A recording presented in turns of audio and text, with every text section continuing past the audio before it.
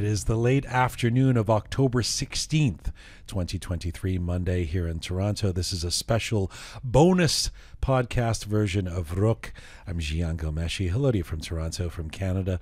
Salam Dustan Aziz Duru Bashama. This is the second week in a row, Pegah June. Yes, it That's, is. I don't usually say Pegah June. I know. A lot of affection today. Yes. That we are giving you a bonus podcast. Let's call this episode 290.5 because the last episode was 290. Yes. So this is 0.5. You see, it's a bonus. Thank you for that. I'm explaining. I'm just trying to bring you along. This is part of a new tradition of doing the Roqe Monday roundup of events and issues with Pegah and or a panel. So Mondays, we're just going to do the roundup. Thursdays will be our regular show with interviews, with everything else we bring you. This is the roundup on Mondays. We're doing these as bonus podcasts until November, after which they will be behind a Patreon wall, the Patreon wall. So we invite you to become a Roqe member on Patreon. This is really simple. If you've never heard of this before, you just go to our website, roqemedia.com. You press the support us button. You have the joy of supporting us. Yes. And also, you'll be taken to our Patreon page, and for as little as $5 a month, you can access our Monday shows starting in November and more bonus content and little surprises as well. So roqemedia.com, and then support us if you want to become a Roqe member on Patreon. We really appreciate it when you do, but no pressure, no taught off if you don't want to. We're happy to have you out there, and back with our regular big edition of Roqe on Thursday, which will always be available to everybody. Episode 290.5 today, the Roqe Roundup, the Mehrjui murder, which of course we have to get to, the situation with Hamas, meeting with foreign ministers of Iran, etc., a possible war, imminent war, and Kale Pache. That definitely fits Which, right in. yes, which is, I'll explain why that's in there as well. In studio, you can hear her voice. She's our regular Roqe Roundup specialist and a producer. Hello, Pegah. Hello. Also in the studio, an Iranian-Canadian innovation strategist, a designer who's been very active in the Iranian community here in Toronto, especially during the uprising of the last year. It's a pleasure to have Raha Rou here. Hello. Thank you so much for having me. Welcome. It's great to have you here, and hopefully already I'm hoping for you to be here a lot. Fingers crossed. Part of our I'd like that. Roundup team. By the way, innovation strategist, very impressive title. Thank you No very idea much. what it means, but very impressive. I don't either. It's like on The Bachelor when people have like marketing specialists and you find out that they hand out things on a street corner. I'm not sure. What is an innovation specialist? An innovation strategist is someone who basically works for different organizations or companies and tells them how they can use different basically ideas or different strategies, different technologies that come out to their benefit. So, for example, right now AI is a big thing, and I'm sure everyone knows about ChatGPT, Midjourney, all of these. And what I do is I basically ideate and I illustrate how these technologies or these ideas can fit into the landscape of a company or a business or, Very lengthy answer. Yeah. Thank you. Yeah. More importantly, I like that your reference point was The Bachelor. Yeah, I've been known to. Okay. Yeah, I mean, but also still not a doctor and engineer, by the way. Innovation strategist. I'm not sure where it fits in the hierarchy of proud Iranian parents. Do they understand innovation strategist? They are pretty proud. I hope. I hope they're proud. But Right. I didn't really give them a choice on that. I'm pretty independent-minded. So, All right. but they're okay. All right, we'll We have hear a some good- of that independence here. Yeah. Visiting from also at the table, visiting from London, he's a singer, a songwriter, an activist, a former Roqe guest. You may know him from one of his bands, Blurred Vision, also from his solo work. He has a brand new album out called Love Revolution. Sepp Osley is here in the studio. Hello, Sepp. Sir. Hello again. An Iranian-Canadian boy Yeah, Iranian who is born. now in London. You've done the opposite of me. Yeah. I grew up in London and came here. That's right. You've moved to the UK. Yeah. It's nice to have you in Canada. It's great to be here doing the promotions for, like you said, the EP Love and Revolution. Did the London launch, hopped over to the city I grew up in, and sort of put together this intimate event and night, and it was wonderful. The Toronto gig last week. Gig, it was just both shows were an intimate sort of run up to what's about to come in 2024. So it's just good to be back in the city I grew up in, you know. So I consider myself Persian-born, Canadian-raised, British-based, globally driven. I was reading some of the notes around the impetus for the songs on this album, this new record of yours, and it's so funny how you keep doing things that are prescient. Like you're talking about, this is really important because we're facing potential war in our world and everything. It's like you wrote this before the last week, right? I mean, this album, I wrote and it, so and it's kind of like that. That I mean, you're somewhat very like your moment that you're very famous for is when your band Blurred Vision did that song where you took the Pink Floyd Another Brick in the Wall and you did Hey Ayatollah. And we've talked about how that song, even when you were doing it at the time around the Green Movement, was supposed to be about that moment, and yet it keeps being relevant year after year after year. I mean, you know, I always start out when I perform that song, it's preempted with, I am working towards the day I never have to sing this song again. Because I'm sick of it. I'm sick of saying his words, Ayatollah. I don't ever want to sing that song. That's really the goal that we're moving towards. But as a songwriter, I've always looked at music and lyrics as more of a global theme, which is what this is all about. You know, these are songs that were written 2 years ago. In the span of that time that we were in COVID. And they just happen to also connect, as they usually tend to do when something is on an international basis, with so many of the things that are going on in the world right now. So yeah, I make an anti-war stand that I wrote 2 years ago, and it's very prevalent now. It was prevalent for the Ukraine war. And again, I pray that I will never sing these songs, because that will mean that we no longer have war. Yeah, it's pertinent. So, you know. How does it feel to be back in Canada? It's wonderful. I mean, you know, having family here, and it's the city that I grew up in, and I know not with this many Iranians. Everything looks very different to me now. Yeah, it's all changed. When you were here, it wasn't Toronto as much. No, not as much. And I was always sort of away from the bulk of the Persian community. So I wasn't intertwined with it, but of course I knew about it.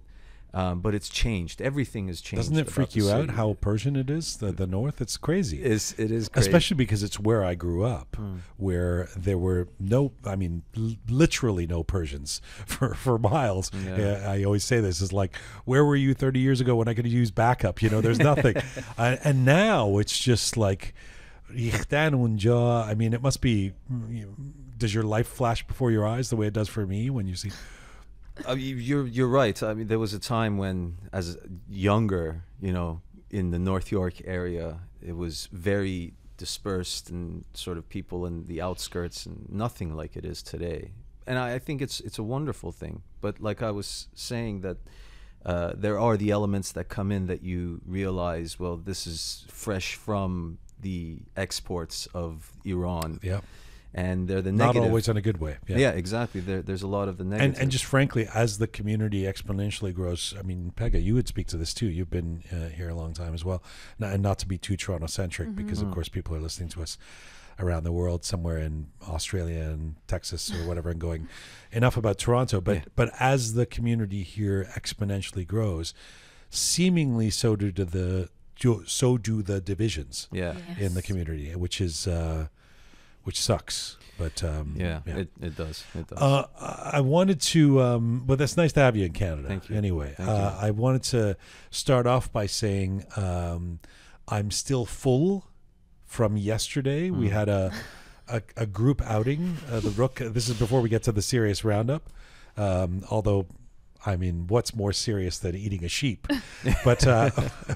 But we had a little excursion, a little team excursion that some people who shall remain unnamed opted out of to go and have some authentic Kale Pache. Now I'm drooling. Are you guys? Oh, you're a fan. I am the biggest fan of. Please Kale tell me Pache. you're on my side, Sepp. I like Kale Pache. Oh, Have you had no. Kale Pache? I've had it. It's a long while since I've had it, but delicious. there's something special about it when it's done right. I'm Listen, outnumbered I've here. never had. I mean, this was like there's a serious, like, authentic place. All they do is Kale Pache. They're just like, don't fuck around. There's no panid and sabzi here. This is like Kale Pache. You know, there's no kebab. It's like, and so I had it before, but I feel like I've always had, like, at a friend's house, or I had it in Dubai, and I feel like it wasn't. So that knowing that this was the real thing, you know, it was an interesting experience. And Did you like it? I gotta say, I mean, yeah, I thought it was very. It still kind of freaks me out, but it's really tasty. It's good. man. It's Like amazing. the one part that freaked me out was the eye. Oh, you'll get used to that. And like just the idea, like he was like, "Hey, why did you have?" No. My friend was like, "Oh, the left eye is the tastier one." And I was like, "Oh, seriously? I'm gonna eat the poor my sheep's God. eye?" And then it was actually And you ate delicious. it? It's Oh delicious. yeah. Oh my What god. was And consistency? the face. I don't know You what it's shouldn't called. think What's of the it face like called? that. I just can't. Rohan, what's the face called? Banogouche. Banogu. Is that the same as the inside of the cheek? Is that what you're talking about? Yeah, yeah. Okay. That That's I've actually had. That's very tasty. delicious. That's And the very tongue. tasty. And the tongue. tongue. Yeah, we're Tongue getting is into good. territory. I don't that understand. I'm See, like, this is the thing about Pegah. Oh, You're here. you're so excited about being Iranian. Yes. You're running around listening to Radio Javon or whatever that music is that you listen to, and the shisha hash and all that. But I would think you would embrace this Kale Pache thing. I can't get over what you were saying with the eye and the head and I'm sorry to everyone who enjoys it. There's a smell that I just can't get that's what over. they said. Yeah, what? To Kale Pache's defense, okay, it Who is will speak for the Kale Pache? Okay, and Raha. also Raha will. Raha I yes, will, yeah, yeah. because I love it. And also, if you know the history, I mean, Kale Pache comes from the idea that you should not waste any part of a dead animal, basically. And I think that's Yeah, Pegah. beautiful. You know, Listen, So I was like afraid of it until yesterday. Now I'm like Now big he's, like, defender of Kale. advocating, Yeah, yeah. what do you? No, but go ahead. So yes, Yeah, don't so- waste any part of the animal. yeah, don't waste any part of the animal. And I think Iranians do a great job cooking that. And I think it's very delicious. So It I is love very Chad-B, right? Yeah, you shouldn't have it more than once a month. Yeah, that's what they say, and which is a Once a weird month. business model for the like it's like you baked into the restaurant. It's like, well, see you in a couple of months because we can't come regularly. Anyway, I'm going to give a shout out to these guys because they're not sponsoring us or anything, but it's a very authentic place. It's called Nika Kitchen. It's in Richmond Hill, and they're only open in the mornings, or like they close at like 4 p.m. each day. Right. So it's like a morning crowd from 6 a.m. So the guy, the owner, who I was talking to afterwards, Masood, he gets up like and makes Kale Pache at 3 in the morning for the 6 wow. a.m. crowd. Yeah. And like workers will come in the first thing in the morning, and yeah, Wow. so it's an amazing culture. But it put me in mind of something also this week that I remember that I think is a funny thing that Persians say to each other. Sometimes, at least in my family, we would say this, where you would eat something. My dad would say, would eat something that he didn't love the taste of, and he would say "Mazeh kharej mide," right? Did you ever get that? I've never heard that. You never heard that? Never heard that. No. Is that just my dad? Yes. Oh, Jesus. See, I think these things are Iranian things. Yeah. Mazeh kharej mide, which I always thought was such a funny thing. That's That is interesting, funny. yeah. Because I like it that, tastes actually. foreign, like we're sitting in fucking Canada, Yeah. Hey, eat macaroni and cheese, mazeh kharej mide. Like it always means like it tastes off somehow, right? Yeah. It's, but I didn't know that was Oh, just. that's great. Well, let us know. See, this is again. Maybe it's just the wrong crowd here because I'm sure somebody would have said. My dad also used to. You know what my dad used to call a cat? Gorbe, what he would call bishur khar. A bishur khar. A stupid donkey. In a loving way. He loved the cats. He would call them bishur khar. So I would like Like growing love up. aggression. I was like, "Oh, what's your bishur khar's name?" And they'd be like, "What? What are you saying?" And I'm like, the bishur khar. What? Are you sure your dad wasn't just setting you up for a lot of No, bad that's things how was his ahead? name. Bishur khar. Tell the kid. All right, Oh, fine. So, what have we learned so far? Raha and I are going to go for Kale Pache. Yeah? Definitely. Sepp, Thank so far you're very Switzerland about all this. You don't, you've been very neutral about He everything. said he likes Kale Pache. I'm he down for kind of Kale said Pache. it, but you're I was down really for hoping I'd have someone on my I'm side. down for but, trying you know. it, but yeah. All right, let's get to the roundup. Enough hijinks. Let's talk about. Sadly, I mean, all of the, I guess there's some weeks where we have some positive things. Yeah. Shervin wins a Grammy or something, but I mean, there's very little that feels positive right now. Not just for Iranians in Iran necessarily, but just globally. And I thought I would ask a tediously simple question to begin, because the roundup is just about giving us your opinions based on your own experience. Nobody has to be an expert but just in general, how are you feeling about the world right now, Raha?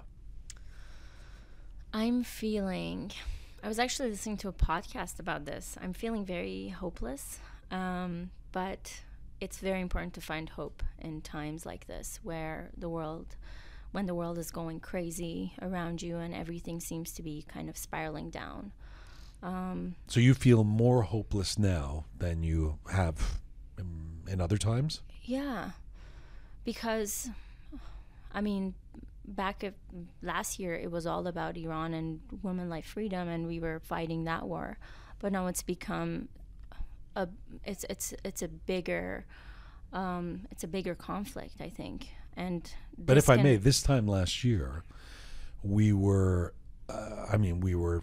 horrified by kids being shot and Mahsa Amini and Keon and Nika and all that. But we were also consumed in hope. Like this exact time last year, we were freaking out. We were unified. We were like, change is coming. Yeah. So in juxtaposed to that, it's a very different moment. It's a very difficult time because things have calmed down there, not for the better, and the world is going crazy as well. And the world is going crazy, not unrelated to Iran. That's what I want to get to on this show. But just in general, Sepp, how are you feeling about the world right now? I think I always maintain the line of hope, and in these times of great sorrow and pain that you see around the world, I always tend to dive back into my heroes and look at the paths that they walked in times of great despair. I think of Bob Marley in the 70s and the revolutions and the political upheaval that was going on in Jamaica, and how he stood with so much strength through his music and through his personality, while treading some of the most dangerous moments of bloodshed and carnage and getting shot.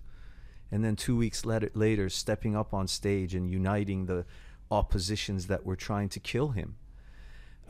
I think about John Lennon, and I think about these voices that went through so much in terms of war and all that stuff, and yet still managed to give humanity the best that we hope for in song.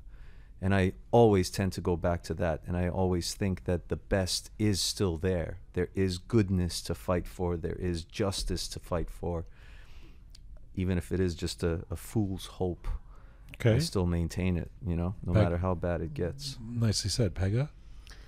I'm definitely less hopeful than I was last year. That's for sure. I think I very much agree with what you were saying, that, last year this time there was this invigorating sense of anything is possible, and we're on the cusp of, getting what we've all wanted for the last 40 some odd years, as, at least relating it to Iran. Right now, I'm definitely less hopeful. I'm concerned about the region as a whole. I think in light of, the current conflict between Israel and Palestine and what's been happening in Gaza, that's made me a little bit more hopeless, I guess, because I know what's to come. I know it's not going to just stop there. I know the implications that has on the region as a whole, and that's where the concern is. Somebody asked me a question. I want to, as we start this roundup here, this is the first question I have for you. And it's actually a question somebody asked of me. And because I've talked about, the situation that is dominating the discussion around the world, obviously right now, is Israel, Gaza. obviously what's exactly happening moment to moment on the ground there, but also the broader implications of what this means for the world, etc. And I've talked about it on this show, particularly with regard to the responsibility and the role that the Iranian regime or the Islamic Republic, I should say, and its leaders are playing in what's going on there. And I suspect we're going to talk a bit about that. But that's been my focus, to sort of go, if you're up for high-fiving because Hamas is having its way with people at a music festival and slaughtering them, I'm not on side, and that this is that's where I as an objective journalist, I'm going to draw the line and go there. I choose to be subjective, right? But somebody in the aftermath of that was saying, people are asking me to whether I support Israel and whether I support the Palestinians, and I feel like I'm in a weird position as an Iranian, and there's so many ways that we can parse what that means, and we all know, and probably with people listening to us right now know the strange situation, the strange existence of Iranians when it comes to this issue. Are we with the Muslims? Are we with the State of Israel, which was our friend for many years? Where are we at? There's a regime that's funding Hamas. There's, at the same time, we are compassionate about Gaza. And the question that was asked of me is, do Iranians need to take a position? In other words, if you were sitting somewhere, I suspect in let's say Cambodia, and you're a Cambodian and you're watching this, you may empathize, you may have an opinion on imperialism and colonialism and all that, for sure, or the United States. But if you're sitting there, you go, oh, well, that's a conflict that's happening somewhere in the world, much the way we might look at something that's happening in South America or whatever, and that's not about me, and good luck to both sides or whatever, but this feels a lot more intimate somehow for us, even if we're not Israelis or Palestinians. So do Iranians need to take, I'm not sure what the answer is, but Raha, you're shaking your head. As an Iranian, my fight is very clear, and it's with the IRGC. So I think whatever side I'm taking doesn't have to do with any other countries or governments of any other countries.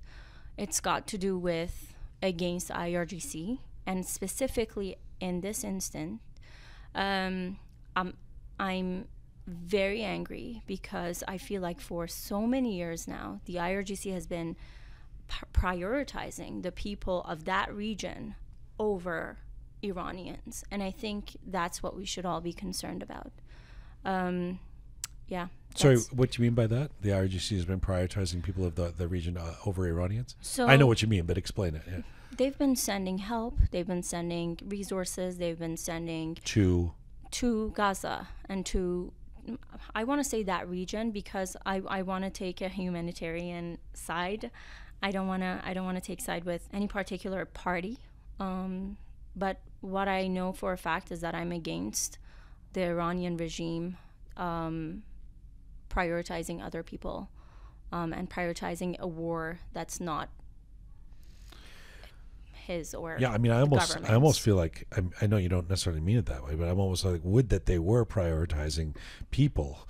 I feel like it's prioritizing an expansionist ideology by funding organizations that do horrible things. I mean, so that's not to be confused with helping the good people of whatever country. I mean, because we all know they're not. Because we all know they're not. IRGC is a terrorist organization, and it collaborates with terrorist organizations. And I think we saw an example of that yesterday when the defense minister met with Hamas's leader. So the foreign minister. We'll get to that. Do Iranians need to take a position on this war? This situation, I think, and I thought about this over the last few days of what has happened. And, it's one of those moments which I hate, but it is that moment of I told you so, quote unquote.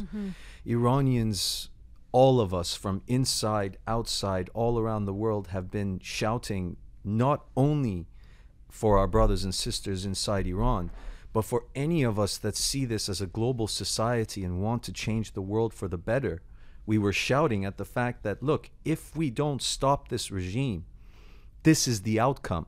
These are not, you know, groups or individuals that look to the world and think, I will help you. I will bring peace to your lands. These people, all they think about is destruction. They are like the purveyors of hate and pain. And for us to... Who are these people? The regime. The regime, yeah. Who work with terrorist proxies like Hezbollah, like Hamas. And so when we were shouting woman, life, freedom, we're still shouting woman, life, freedom. We will continue to shout Zan, Zindagi, Azadi until it is reality. The situation is that it's not just for Iranians.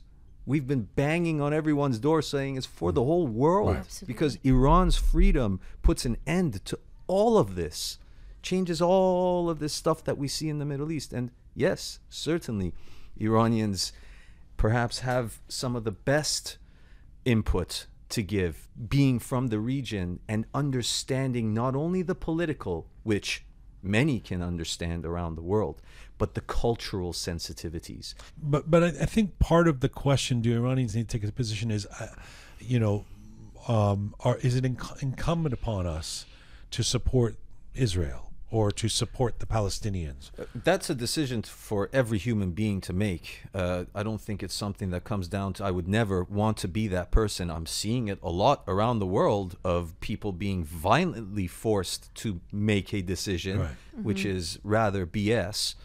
And to see support for Or that, to not say their position for fear of being beaten up or something. or exactly, Yeah. or that which is ridiculous. But I think it's something that Iranians can give an analysis to this the way that others cannot, and that's where the value comes in.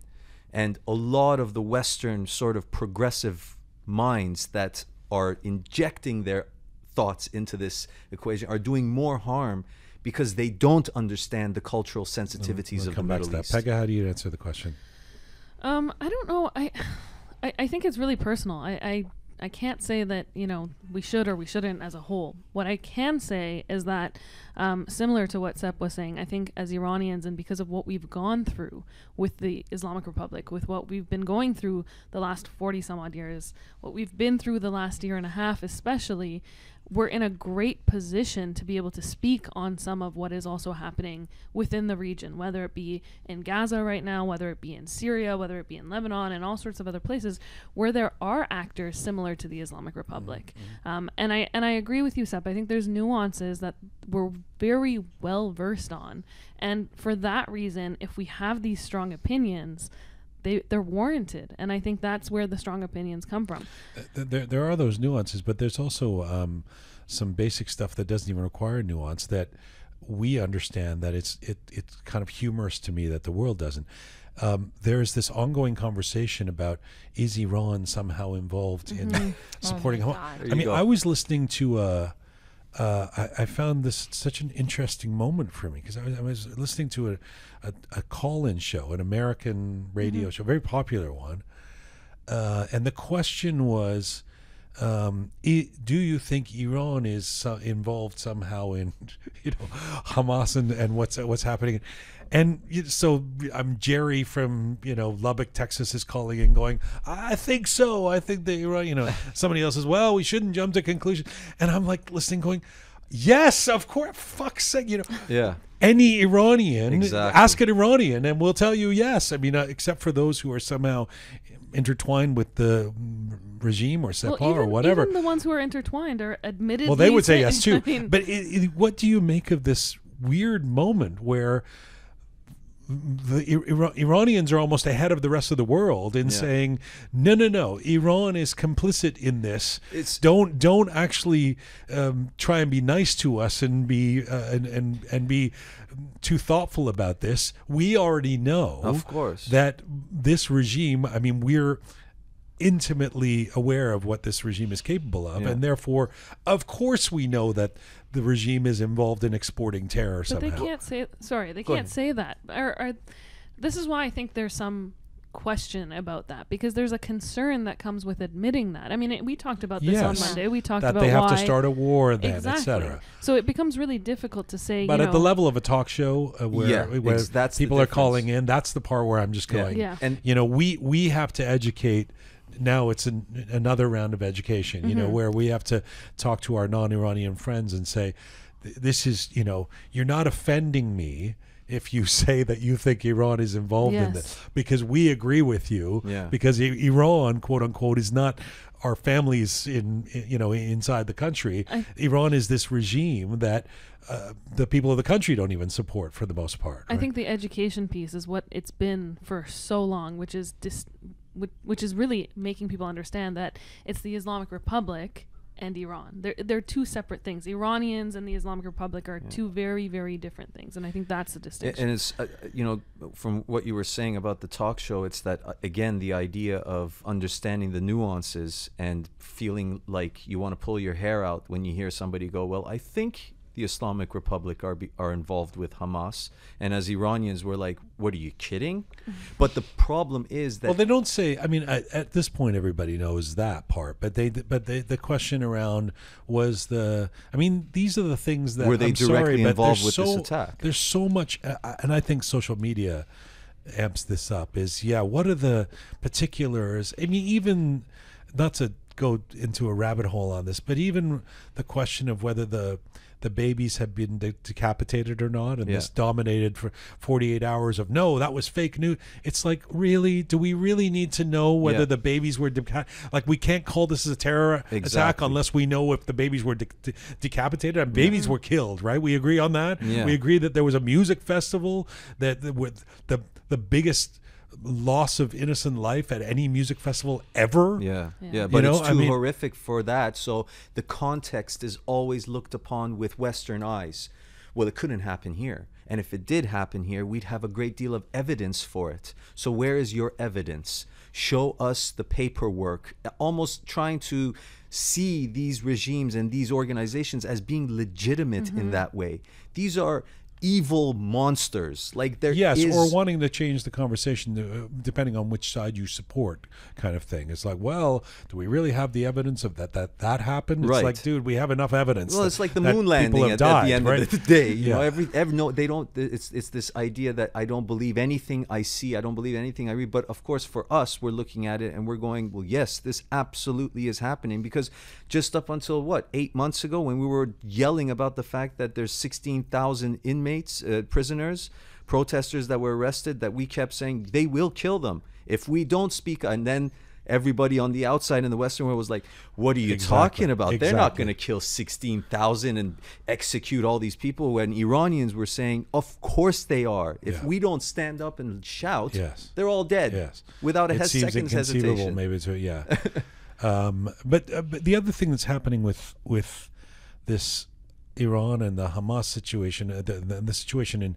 there's this horrific, to anyone, any objective person would look at what's happening in Gaza and say, this is horrific, right? Am I missing this? I don't see where Iran is sending help to the people of Gaza right now. I mean, I know that they're meeting with Hamas, and I don't actually know what Hamas is doing to save the people of Gaza. Not very much. There's the tone and tenor of this video that emerged of Abdollahian, the foreign minister, meeting with his Hamas counterpart. And it was like two bros going into the club on a Saturday night, you know. Was kind of terrifying. It was like, as we say, not only is there no denial, like, you know, there's a denial that somebody issued was it Khamenei or somebody said, well, we didn't exactly help plan the thing. He said we weren't involved in the militant attacks. Right, but way to go. But good job, Hamas. Meanwhile, I mean, Hamas leader is in my office 3 days prior to the attack. What do you? I mean, none of us are policy experts, but it does feel like they're closer to a war that involves Iran. than we've been, right? I think that's something that the Islamic Republic wants. Desperately wants. That's why I was Absolutely. thinking none of these things that they're doing make sense unless they want Iran to be part of this war. Well, of course, and the dialogue that was had prior to this was Saudi Arabia's thawing of relations with Israel, the Abraham Accords, that the Islamic Republic did not want that to go through. And many people have said that this was a big move to completely destroy those talks from going forward into sort of some sense of peace between the nations. The Islamic Republic do not want anything of peace in any region of the world. Their survival and existence thrives and survives and lives off of war, pain, control, and basic oppression. Well, not only that, but as Raha was saying or intimating, the agenda of the Islamic Republic, the stated agenda of the regime, is to export the Islamic Republic. Of course, is to export the ideology, export the power, bring others on side in different parts of the world. Where you see that happening, and in different levels. There's a lot of solidarity with the regime, not necessarily with Iranians, but with the Iranian. Ain't that a sad regime? Right. What's that? Ain't that a sad situation? It's a bizarre situation. Yeah, I find it desperately sad that people side with the Islam, that I see flags of the Islamic Republic. What kills me is I'm watching my Palestinian brothers and sisters doing these rallies, and it's like, yes, stand for your rights because you deserve those human rights and all of that. But at the same time, I'm seeing placards of Ayatollah Khamenei and the Islamic flag, and I'm thinking, well, why aren't you guys stopping these? Why is there no dialogue here to say, hey, we're not associated with those bad guys. Don't bring that to our party. But look, can I just turn it around? Let me ask it the same, maybe a similar question, but a different way. Reza Pahlavi has basically said, the Crown Prince, Shahzadeh Reza Pahlavi, whatever title you want to call him by, he has said effectively, I mean, I saw him on Fox News yesterday. Yeah. He basically said, all of what's happening in that, with this Israel-Gaza conflict, basically Middle East in flames, all the responsibility of Iran. 100%. In other words, I'm going to ask if you agree. It sounds like you do. In other words, without this Iranian regime, this wouldn't be happening. And if we get rid of this regime, I don't think I'm oversimplifying what the Crown Prince is saying, or what Reza Pahlavi is saying, because I think that it's a pretty simple position. It's like maximum pressure is not being followed. We're not imposing the sanctions the way we should. This regime has been allowed to do this, and while this regime runs around, able to have the power that it does, this is what you get. This is what you get in the Middle East. Yeah. Is that too simplistic? Not at all. What Shahzadeh Reza Pahlavi has stated over and over again is the absolute truth to everything we're seeing.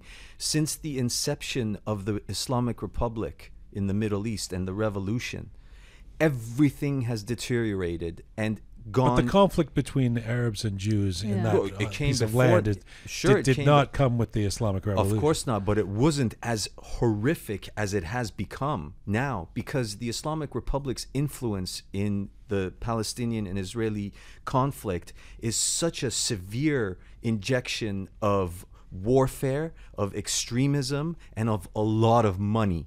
They've injected a lot of money behind these terrorist organizations that they obviously have, but that comes back to maximum pressure that he's talking about.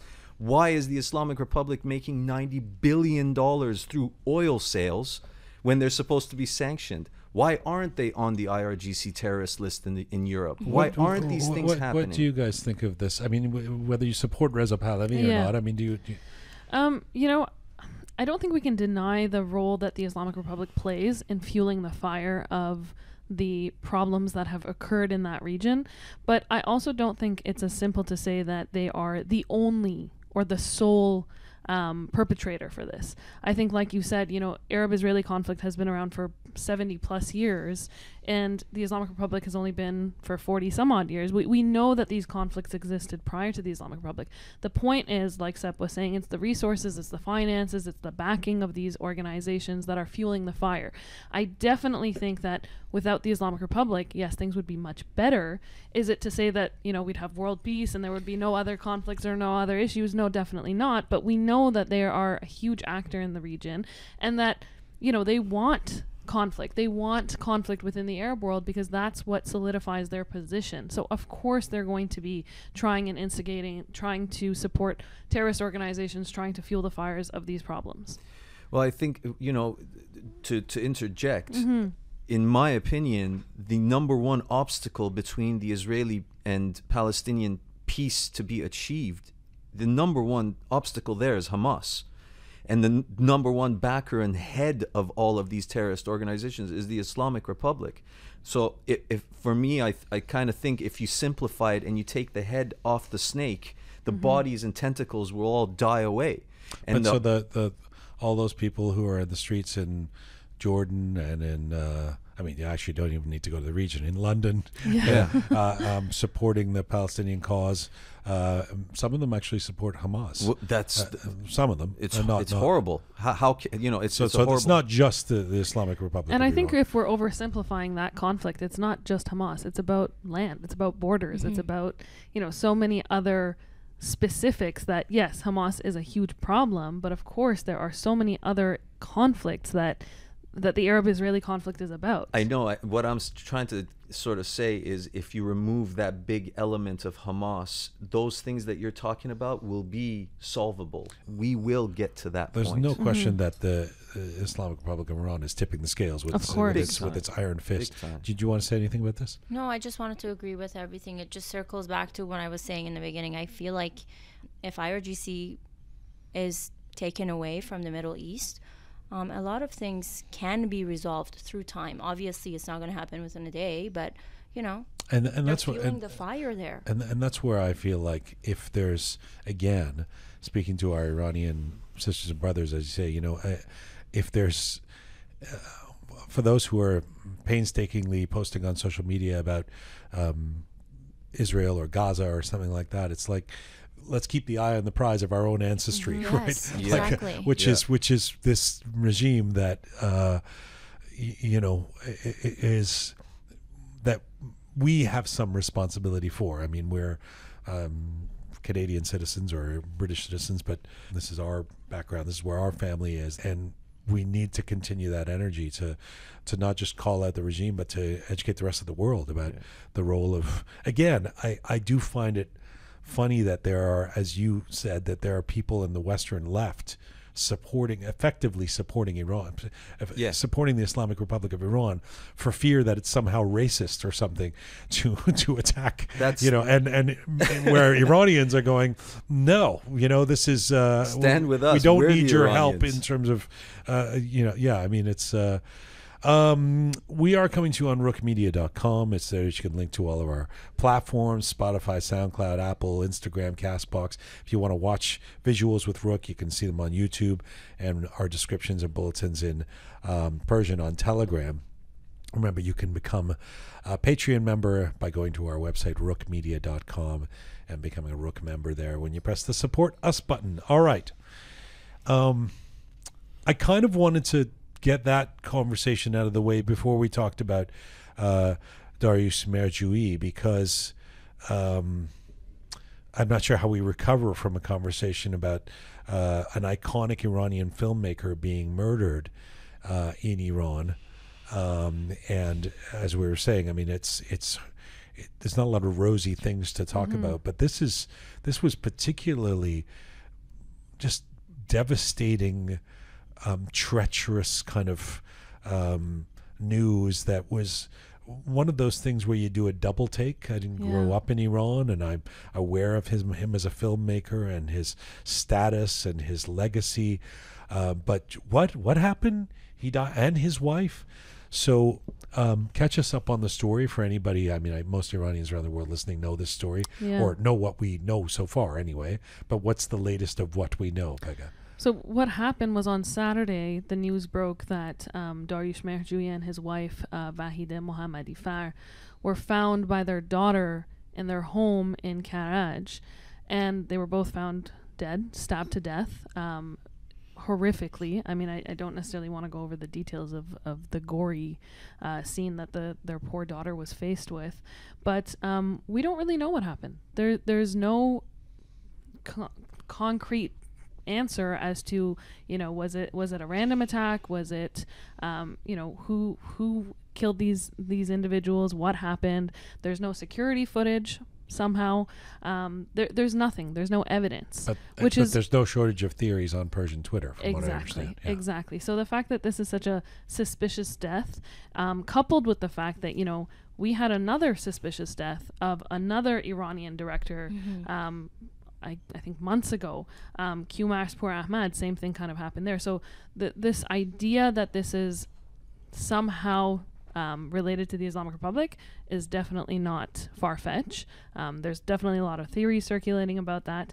But stepping away from that for a moment, I just want to shed light on, how big of a loss this was. Dariush Mehrjui was, probably a pioneer of the Iranian cinema new wave movement that kind of occurred in the 70s, and he was one of the first people to really shed light on the discontents of urban life in Iran. Some of his movies caused a great deal of, I don't know if I want to say controversy, but they definitely shed a bright light on some of the issues in Iran. Mm. And so to lose a visionary like that is just a catastrophic loss for sure. Raha, what did you think when you heard the news? I was devastated, basically. Just first of all, I feel so much for Mona, their daughter, who found them in that horrific state, going back home. Basically, I can only imagine what she's. I can't even imagine actually what she's going through, and I hope that she recovers from this trauma. But I don't know if you read the news that Vahide had had made a post the night before the incident happened, and she had written in her post that or the week before or a few days before. Was it the night before? I read that it was the night before, but I'm not sure. Vahide being the wife. Yes. She wrote in her post that tonight our dog started barking vigorously at the door. So I went to the door, and there was this man. I'm just summarizing what she said. There was this man, and he pulled out a knife, and he threatened me with the knife, and I'm still shaking. At first I thought he's joking, but then I figured it was a real threat.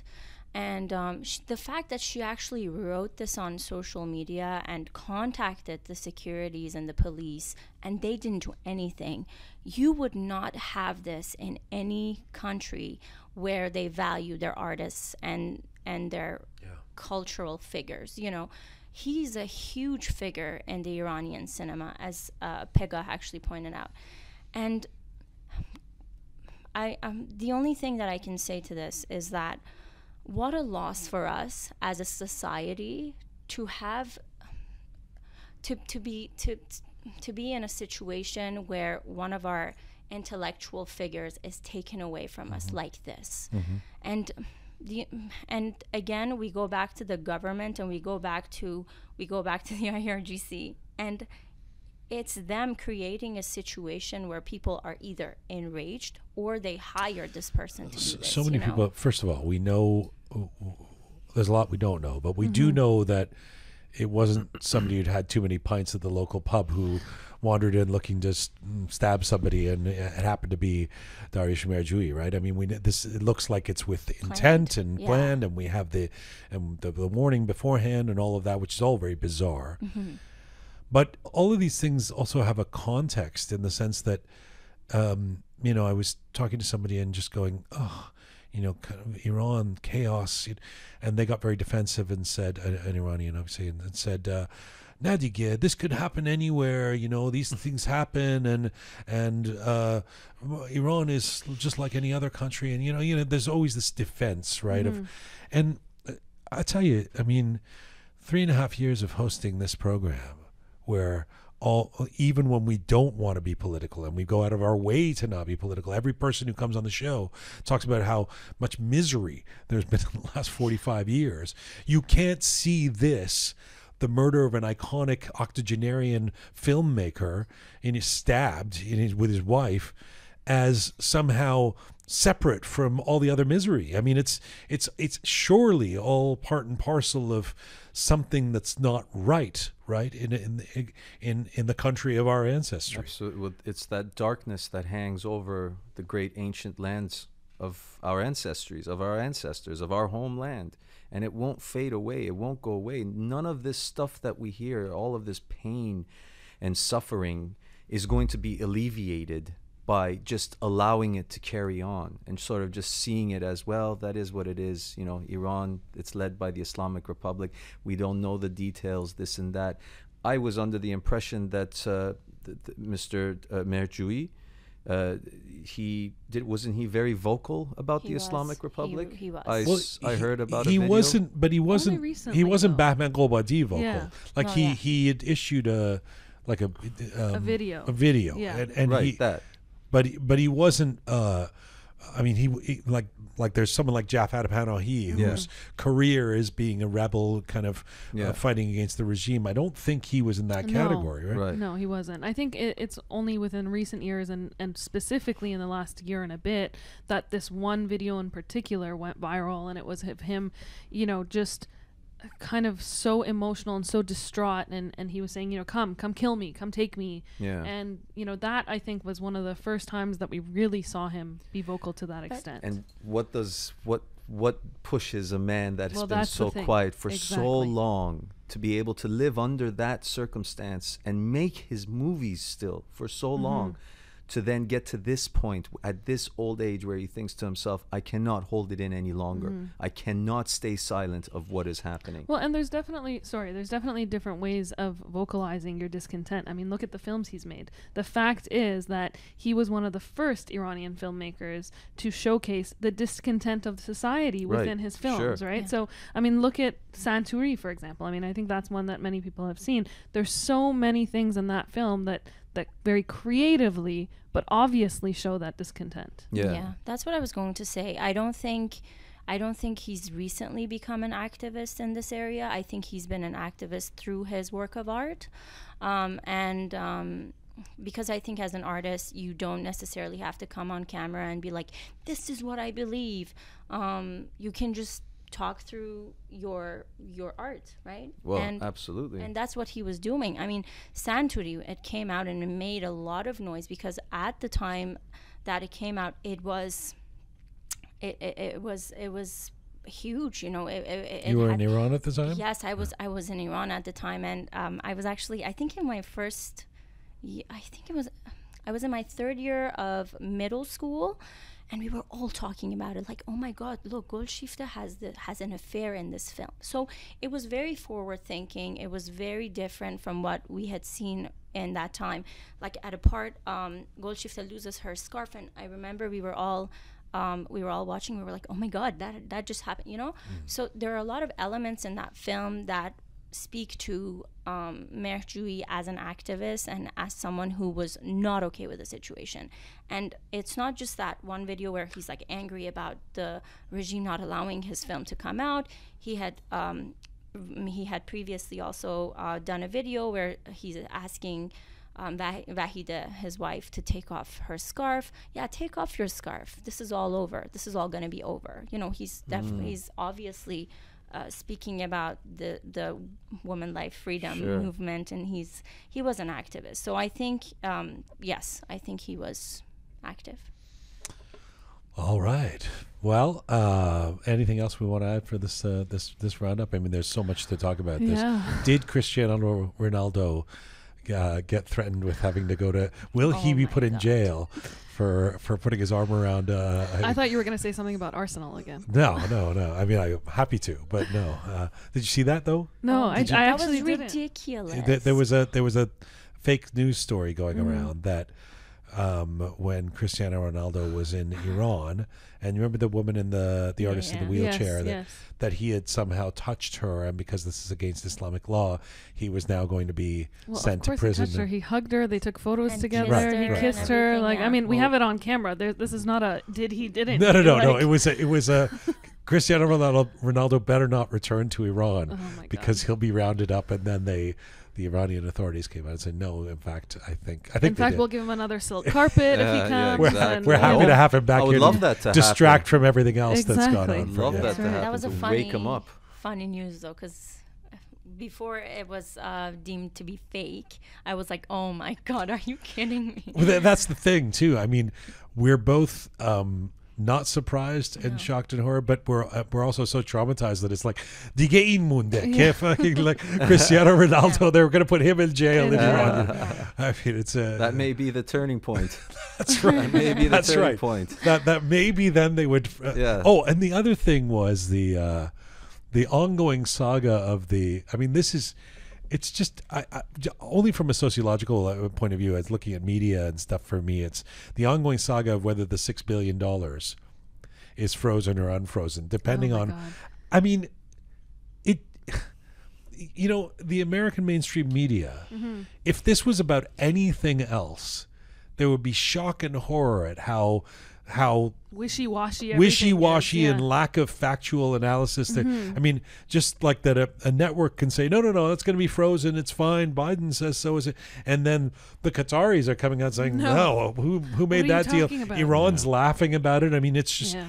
none of us know the truth, I guess, but it certainly is not that everything's fine. It's been frozen. The $6 billion isn't going to the regime. Yeah, I think all that $6 billion is just a ploy that's just thrown into the media and in for people to talk about. What does the Islamic Republic for $6 billion?